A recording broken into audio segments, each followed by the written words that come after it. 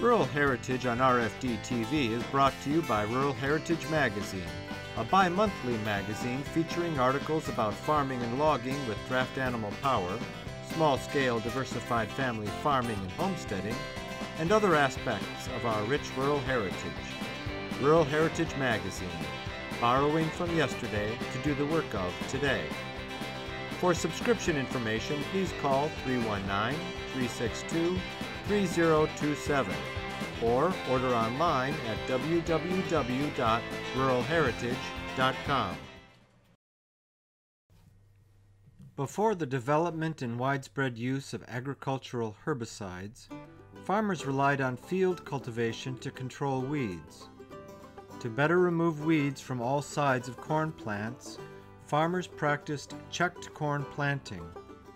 This system of planting allowed farmers to plant their corn in a grid pattern, allowing them to cultivate a field along one axis and then cultivate at a perpendicular axis, and even sometimes diagonally.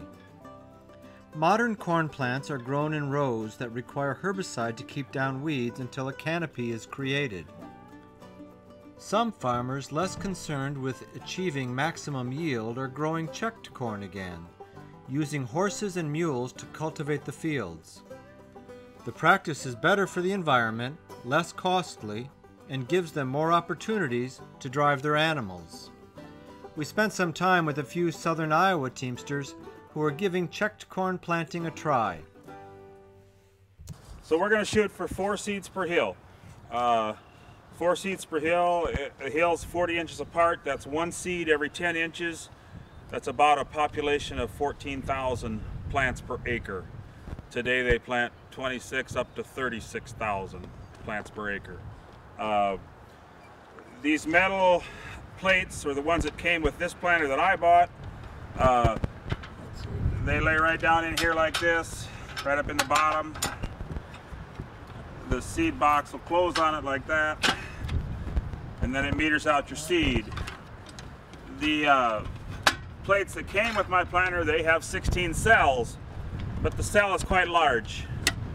Today we have medium round seed that we're planting, so we've got some of these later model planters, plates, and an adapter piece that goes in here that will make this from a later model planter work with this old 999 planter. These cells are smaller per cell, same number of cells per plate, but the cell is a lot smaller in area. You can see the difference there on those two. So we're hoping that we'll just get 1 seed kernel in each of those cells as it goes by the place. There are some little wheels in here that keep the seeds knocked out of there, the extra ones.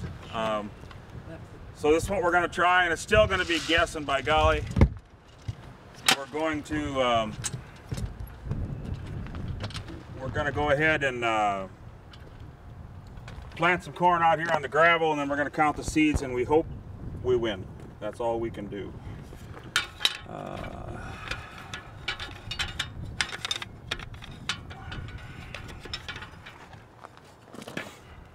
Did you ever get yours to lay down in there? If it works better, put it in there. Put it up here though. That way you press it down. Yeah. And you just got to hold on to him as you tip him over. Or you got see that's a lot easier. Didn't lay in. There it did. There we go. Right there's the seed cell dispenser. There's a little roller right there above that seed. And as this goes around, that roller is going to help push the seed down out of the cell right there. This is all the old planters worked. Then when they went to newer planters, they started using finger planters. John Deere was big in that, 7,000 John Deere planter. Now today they've gone back to plates. Now they have air that keeps the plants in there. The air keeps the seeds up against the plate, and then a little brush brushes them off. So they've gone back in technology one way, but still they have air that sucks it up against the plate. Here we've got gravity. When we get out here to the field, we're going to string our wire out. Our wire is in that roll right there. You can see that roll of wire. We'll string that out the full length of the field. Then as we set up here, we're going to lay that wire up in here, and we're going to lay that wire right in this yoke. And this is all going to close like that. So the wire is going to come between these rollers through this yoke, and every time there's a knot in the wire, this is going to go back, and then the wire will pop out of there and it'll spring forward. So you're going to hear it clicking as we drive down through the field. Every time a knot comes along, it pushes back, it opens a set of gates. There's two sets of gates in a John Deere planter. There's one gate up high and another gate down low. So as you're driving forward, it's metering out the seed into that gated area. When it hits the knot in the wire, it drops to the next gate. Then it drops to the next gate when it hits the next wire. So the drop from the gate to the dirt is only about that far. So depending on your speed, you're not going to vary where they land that way. Other planters had one gate that was up near the top. So they had a longer seed tube, a longer drop, and depending on how fast you were going, it would vary where that landed. So this is much closer to the ground. They said this was a better accurate system. The whole purpose for this, again, 40-inch on center, 4 kernels in a hill every 40 inches. We do our job right today, we'll be able to cultivate this crossways later to get the weeds out. That is our whole purpose today in doing this. We're going to set up now, we'll put the horses on here, we've got some seed in the box, we're going to run down through here, see how many seeds drop out per foot, then we're going to know we're shooting for 10 inches apart. There is a transmission on the planter. Technology is not new. Today, they have computers that say this part of the field is a lot better than that part of the field. So the computer makes the planter put more seeds in that part of the field. We had it back then too. There's 3 speeds you can put on this planter. With your foot you can change it. So we're going to shoot for 4 per hill again, but we're going to find that out here in a minute when we hook up. It's on. Ma, ma, ma.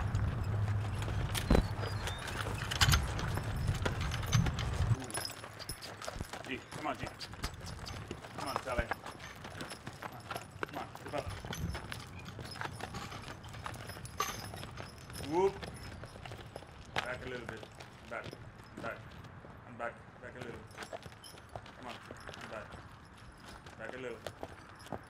Back, back, back, back. Ooh.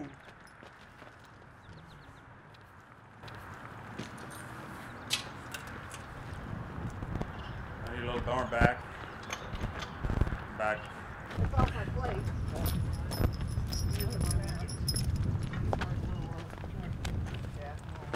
Oh.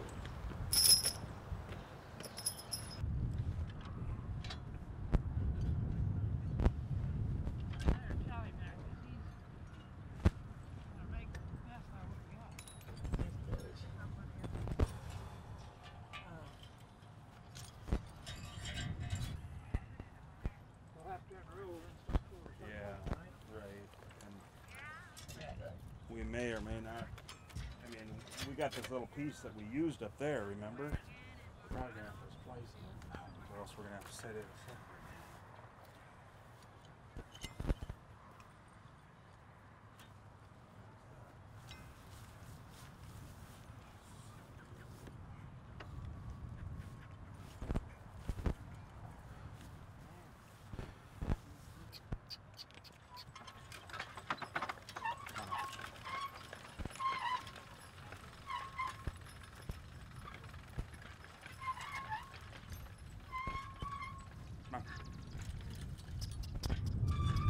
Come on.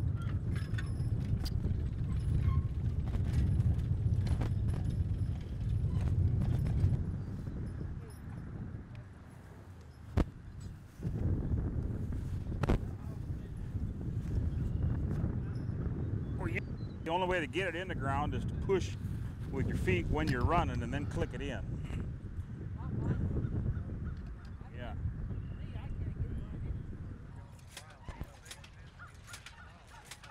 Come on. Yep.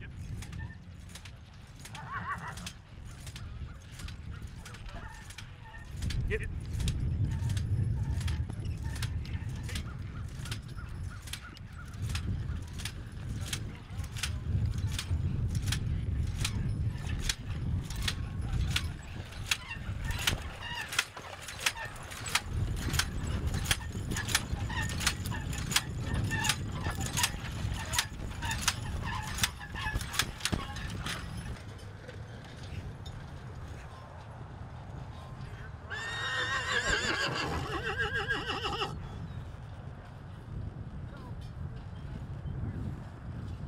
It'll be better when that dirt gets dried out a little bit.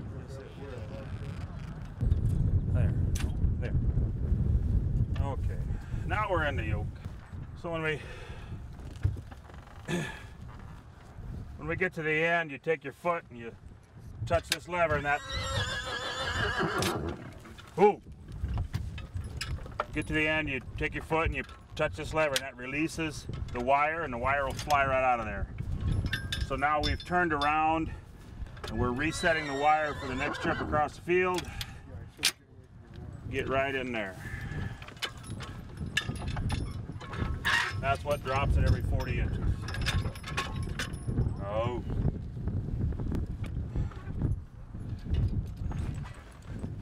The seed plate is going to meter it out at a constant rate.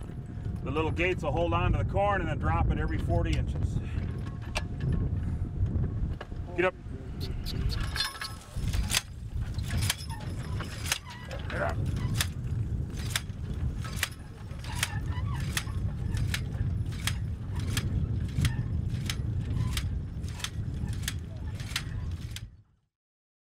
Hi, I'm Joe Mishka of Rural Heritage Magazine. I'm on location of one of the many events we cover that celebrates our rural heritage. If you enjoy our show, check out our magazine, where you'll learn more about the people that blend the past with what works today.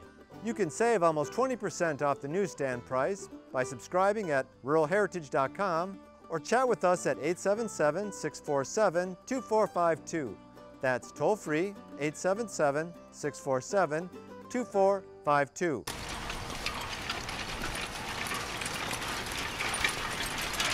Here a farmer uses percherons to cultivate in one direction of a checked corn planted field.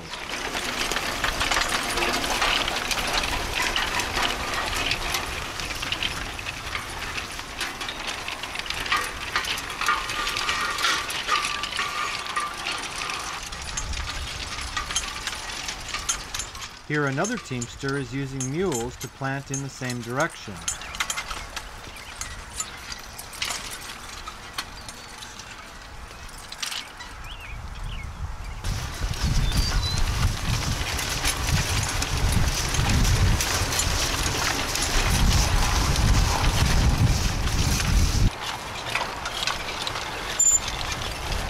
Now they are cultivating in a perpendicular direction.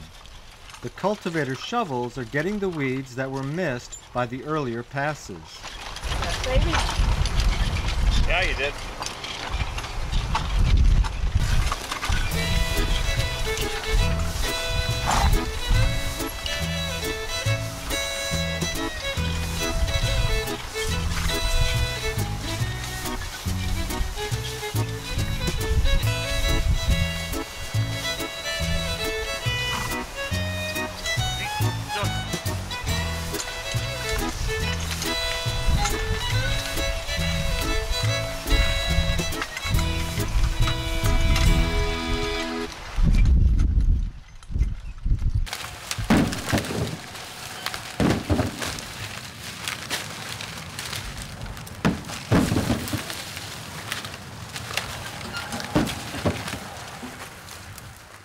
Once the corn is ripened and dry, it's ready to be harvested.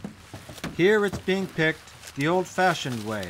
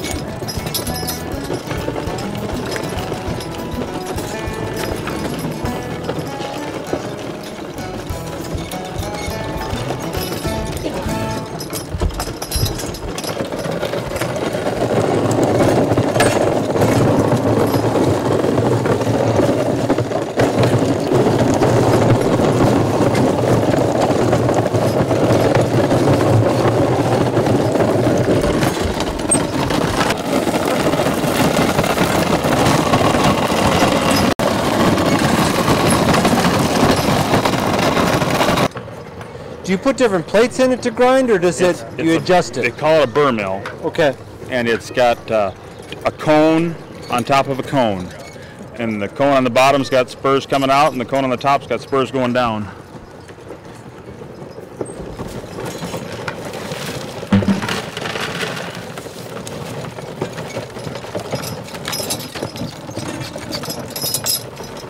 And so there's a large bolt right in the center, and you tighten that bottom cone up into the top cone, and then that decides how Makes it coarse. finer. Yep.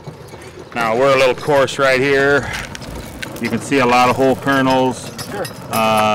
We might tighten that up a little bit. We had a lot of husks in there from last year's corn, and we had to open it up the other day just to get it finished up. Thanks for joining us today at Rural Heritage and RFD TV, where we borrow from yesterday to do the work of today. This program is available for purchase.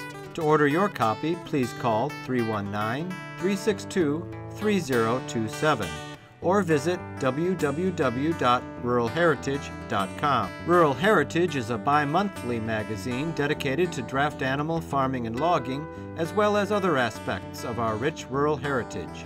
It is published by Mishka Press, which also offers a complete line of Back to the Land books, DVDs, and calendars. Call or write for a catalog or subscription information, or visit our website at www.ruralheritage.com.